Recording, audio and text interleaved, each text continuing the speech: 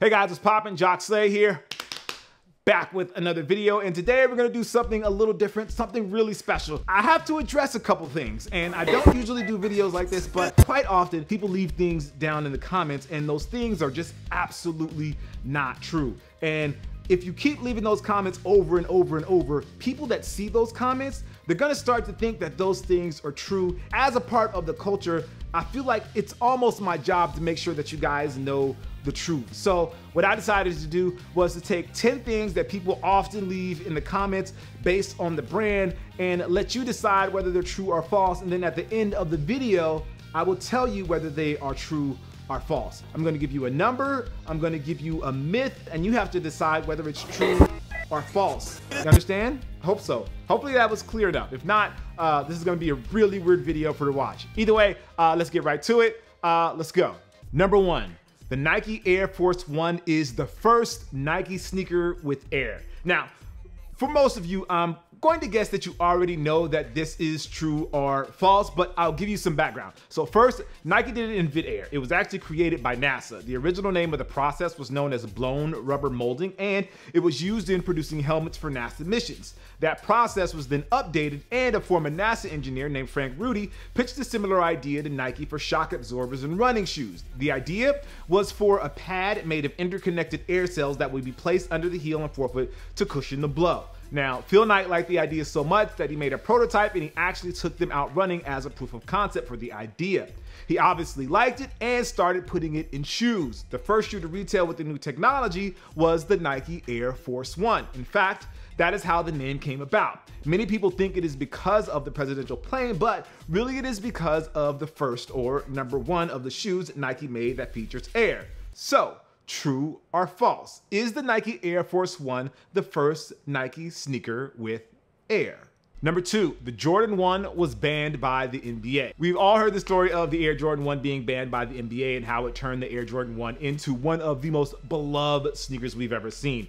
From skaters to artists to ball players, the Air Jordan 1 was a phenomenon, and many people actually attribute it to the popularity of sneakers today. It was designed by Peter Moore. It didn't feature the Jumpman logo that we all know and love, but instead featured the Jordan Wings logo that we see on the Air Jordan 2 as well. And speaking of the Air Jordan 2, can we all agree that that shoe is underrated? I don't know why that shoe gets so much hate from the masses. Anyway, the Air Jordan 1 is easily the hottest shoe out right now, especially with all of the collabs that we see happening over the last few years. But all of this may just be because we like the shoe, not because it was banned. When the NBA wrote the letter about the shoes Jordan was wearing, he wasn't actually wearing the Air Jordan 1. He was wearing the Nike Air Ships. But according to the commercial, that isn't what happened. So everyone out there with a pair of quote-unquote banned Air Jordan 1s, you actually may be helping Nike tell a story that never actually happened. On the bright side, we all really love the Air Jordan 1 and it may have been all worth it. So, true or false? Did the Jordan 1 get banned by the NBA? Okay, number 3, Adidas stands for All Day I Dream About Sneakers. Unique, right? So by now you've heard of the creator of Adidas, Adi or Adolf Dassler. He was a German cobbler, an inventor, an entrepreneur who founded the German sportswear company that we all love and rock to this day. The company was actually founded in 1947, I believe it was, under the name Adidas without the I, but Adolf, being a master of marketing, wanted to change it and make it simple so that people remember the name of the company. And that is where he came up with the name Adidas and the moniker of All Day I Dream About Sneakers. He actually worked with an agency in Berlin that helped the De Beers company, you know, the diamond company that came up with the "Diamonds are a girl's best friend" slogan, and that is where the moniker came from. During that time, the term sneakers wasn't as popular as it is now, though. In fact, people called tennis shoes because most people that wore those types of shoes used them to play tennis or to run track. Fun fact, Adolf actually gave Jesse Owens a pair of the track shoes for the original company he worked with before the Olympics in 1936, and he ended up winning 2 gold medals. They weren't technically Adidas shoes back then, but Adolf was a big part of him getting the shoes. Eventually, Adolf started his own company and later invented the 3-stripe logo that we all see today. So, true or false? Adidas stands for All Day I Dream About Sneakers. Number 4, Vans is owned by Vanity Fair. You may not know it by the content on this channel, but one of my favorite brands is actually Vans. One of my favorite models is actually the old school and the skate high, though I've been paying a lot more attention to one of their new silhouettes, the Ultra range. It has a bunch of different models, but they're super comfortable. Easily one of the most comfortable shoes you'll probably ever wear. I'll be honest, I have a bit of pride in Vans because they started in and are still located in California, which is very rare when it comes to sneaker brands. The company was actually started in 1966 after the brothers saved Randy's shoes, a company that I don't think is actually in business anymore. I looked them up. The original name of Vans was the Van Doren Rubber Company, and instead of going through a retail store to sell shoes, they instead sold them directly to the public. The company grew, and in 1988, the company was sold to a banking firm for $74.4 million, and they eventually merged with Vanity Fair in 2004. Fun fact, the company was popular in the mid-60s and 70s, but it was really popped off when the checkerboard pair showed up in the movie Fast Times at Ridgemont High on the feet of Sean Penn. Rumor has it that Sean Penn actually found the shoes himself, and the studio liked them so much that they actually put them on the cover art of the soundtrack. So, back to the question, true or false? Vans is owned by Vanity Fair. Number 5, Nike Air is toxic. Now, when I say toxic, I literally mean toxic, not in the way we think about future kind of toxic, but actually bad for the environment kind of toxic. So Nike Air was introduced back in the 70s and it's been a part of Nike cushioning technology ever since. For a very long time, Nike hid the Air unit in the midsole of the shoes so you couldn't see it, but that changed back in '87 due to a young designer named Tinker Hatfield. Yes, the same guy that helped jumpstart the Jordan legacy when he added his design sensibilities to the Air Jordan 3 and added the Jumpman logo. When he was designing the Air Max 1, he was inspired by the Center Pompidou during a visit to Paris, and it had this like open structure that he translated to the visible Air unit on the one. Little did we know, the consumer, that the Air unit was actually made up of a toxic gas that contributed to global warming. Originally, the gases were hexafluorine, fluorine-116, and sulfur hexafluoride, SF6, but Nike eventually switched to just SF6 in 1989. In 2006, they phased it out and started using nitrogen, which is actually the most common gas in our atmosphere, and the consumer was none the wiser. So, true or false, was Nike Air toxic? Okay, number 6, Reebok is a British word that means dance. I started by doing a British accent, but after quickly trying it off camera, I figured it's best if I did it. Now, this one has less to do with actual sneakers and more about words used to describe sneakers. So if you have any friends that live in the UK, you may have often heard them refer to sneakers as trainers. From an Adidas Ultra Boost to a Reebok Pump to a Dame 6, in the eyes of the British, they are all trainers. Same goes for Reebok. When the company was brought over to America from England by Paul Fireman, an outdoor salesman, he was told that the company was in fact based off the British word for dance. That helped lead to the way that Reebok shoes took over the aerobics market in the 80s, and everyone that worked out had them on their feet. While there are a ton of people in the workout space these days, Reebok took the bull by the horns in the late 80s and absolutely owned the space. The company has obviously expanded beyond aerobics gear, but when it comes to working out, Reebok has a pretty big grip on the CrossFit space today. Crazy that all of these years later, they are still getting people to stay active, which I think is really dope. So, true or false, is Reebok a British word that means dance? Number 7, Reebok paid Dee Brown to do the no-look dunk. Sneaker endorsements have been around for decades, but you don't often see them go down the way they did with Dee Brown in the slam dunk contest in '91. For you sneakerheads out there, I know mostly everything is about Nike and Adidas these days, but back then everyone had a piece of the pie. Nike, Reebok, Jordan, Adidas, K-Swiss, LA Gear, and a few others were all holding it down. You had a lot of different choices when it came to sneaker brands back then. Dee Brown, he was a Reebok athlete, and the brand was super popular due to a Reebok sneaker called the Pump. It was originally made as a true tennis sneaker, but they created a basketball version as well, and it took off. Part of that was because of Dee Brown. Prior to the dunk contest, Reebok put together a plan that Dee Brown would pump up his shoes before his final dunk to help make people believe that the shoes were helping the 6'1" guard win the competition when he did his famous no-look dunk. As planned, Dee Brown did it and ended up going on to defeat legend Shawn Kemp with his no-look dunk. It was all just a big marketing stunt. After winning the contest, Reebok actually gave Dee Brown his own version of the Reebok Pump basketball shoe, and sneaker history would literally never be the same. So, true or false, did Reebok pay Dee Brown to do the no-look dunk? All right, number 8, Steph Curry left Nike because they called him the wrong name and reused the PowerPoint they used for Kevin Durant. We all know that Steph Curry's sneakers are made by Under Armour, but there was a time in the not too distant past when his sneakers were made by Nike. Not that he had a signature shoe deal with Nike like he currently has with Under Armour, but he was signed to the brand. Back a few years ago, Steph and his father had a meeting with Nike when it was time to renegotiate his contract.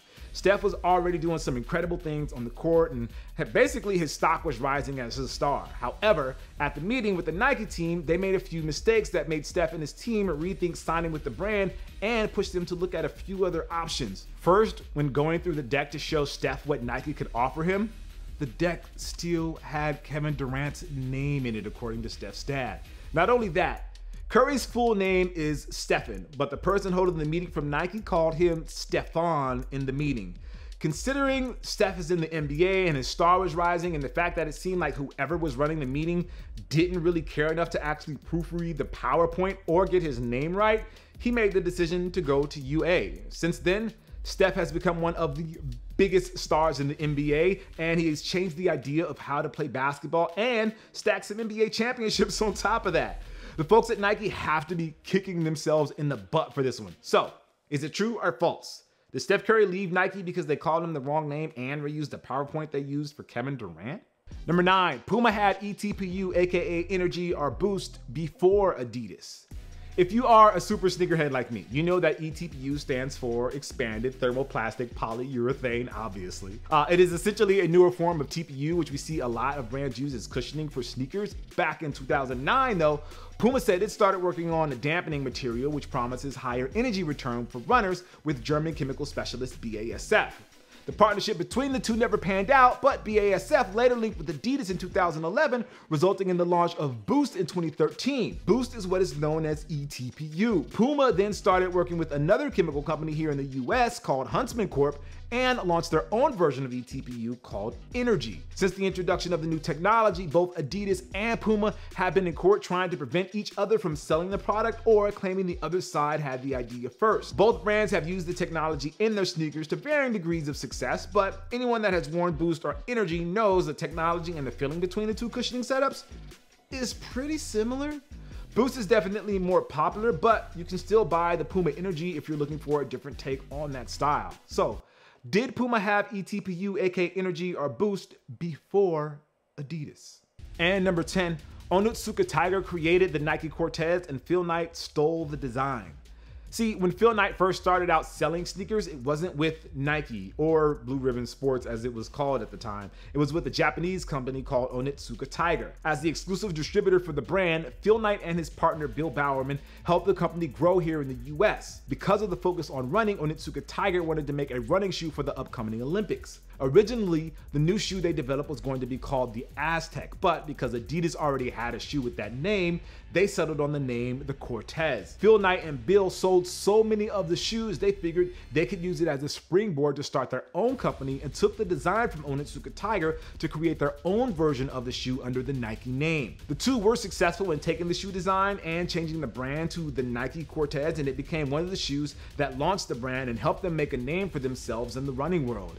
The Nike Cortez, or Tiger Cortez as it was originally called, has stayed largely the same since it was first introduced back in the early 70s and stands as a shoe that helped change history and separate Nike, or really Blue Ribbon Sports, from Onitsuka Tiger and changing sneaker history forever. So, did Onitsuka Tiger create the Cortez and Phil Knight stole the design to create Nike? Okay, so now that you've heard the myths and you've heard the stories behind those myths, let me tell you the true or false. So number 1 is false. The first Nike sneaker with air is actually the Nike Tailwind. It was released in 1978. Funny thing is that if it was released today, it would actually be called the Nike Air Tailwind, but back then it was just the Nike Tailwind.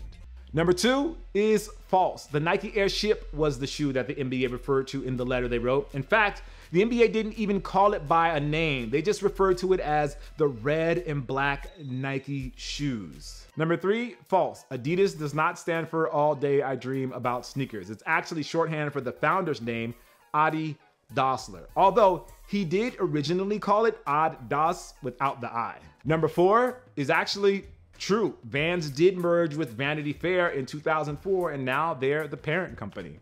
Number 5 is also true. Nike Air was in fact toxic and considered a greenhouse gas. That is no longer the case as of 2006. Number 6 is False. It's false. Reebok is actually a version of the word Reebok, a word that describes a small South African antelope with a woolly brownish gray coat.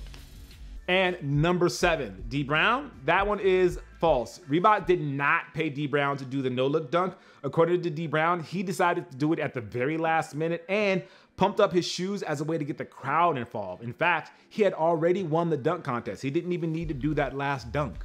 Number 8 is true. In an article on ESPN, Steph's dad confirms the details of the meeting, including the fact that they said his name wrong and left Kevin Durant's name on the PowerPoint presentation. And number 9 is true. Puma was actually working with BASF prior to the company ending their relationship and signing an exclusivity deal with Adidas 2 years later for a very similar technology. And number 10, Nike Cortez, Tiger Cortez, Phil Knight stole it.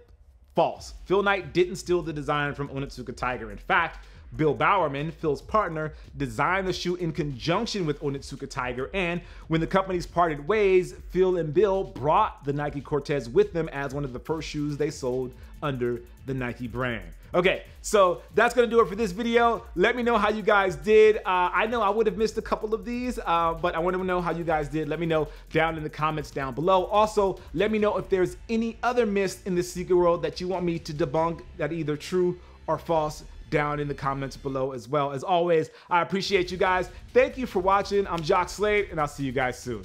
Peace.